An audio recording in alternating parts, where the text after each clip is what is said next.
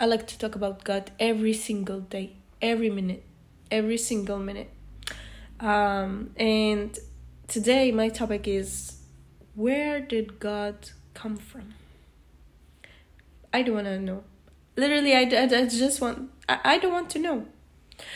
But this feeling has been coming on and off. And but the other feeling of existing in God comes across and make that thing vanish away. Because I still don't believe there is no God that can run this world.